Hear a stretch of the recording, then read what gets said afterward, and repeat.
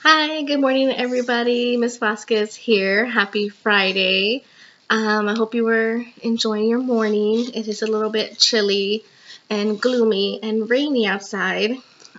So I hope it clears soon so that way you can go out and enjoy the nice weather and just do fun things. But for now, I'm going to read you a story. And the book that I have today is called What Do You Do with an Idea? And it's written by Kobi and illustrated by May. So let's go ahead and open it. What do you do with an idea?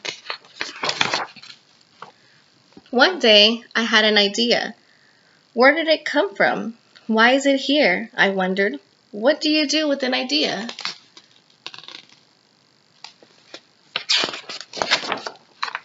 At first, I didn't think much of it. It seemed kind of strange and fragile. I didn't know what to do with it, so I just walked away from it. I acted like it didn't belong to me.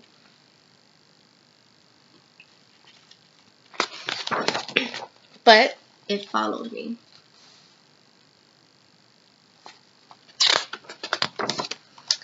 I worried what others would think. What would people say about my idea? I kept it to myself. I hid it away and didn't talk about it.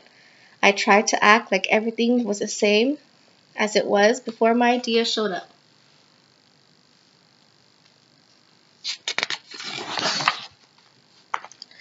But there was something magical about my idea. I had to admit. I felt better and happier when it was around.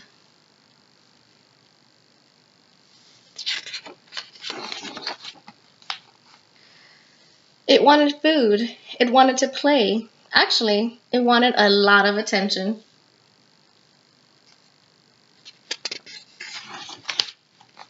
It grew bigger and we became friends.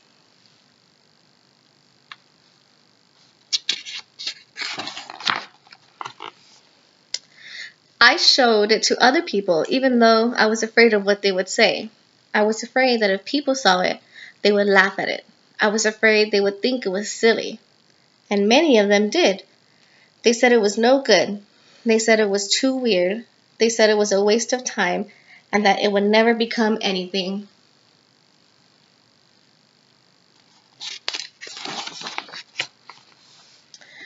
And at first, I believed them. I actually thought about giving up on my idea. I almost listened to them.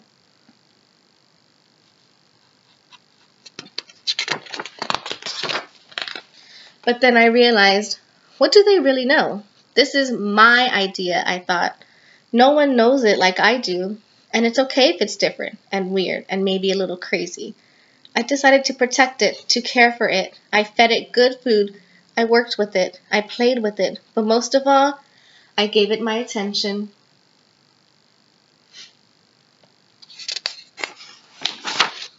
My idea grew and grew, and so did my love for it.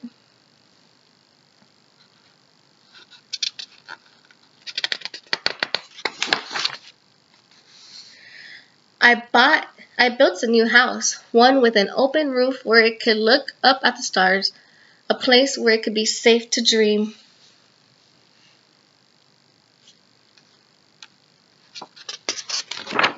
I liked being with my idea. It made me feel more alive, like I could do anything.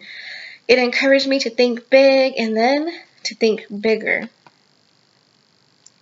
It shared its secrets with me. It showed me how to walk on my hands because it said it is good to have the ability to see things differently.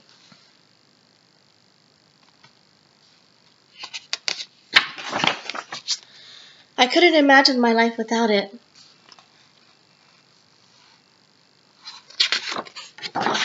Then one day something amazing happened. My idea changed right before my eyes.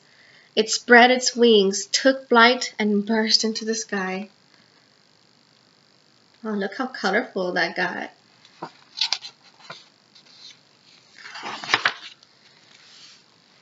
I don't know how to describe it, but it went from being here to being everywhere. It wasn't just a part of me anymore.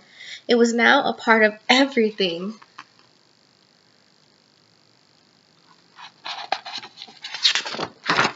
And then I realized what you do with an idea. You change the world.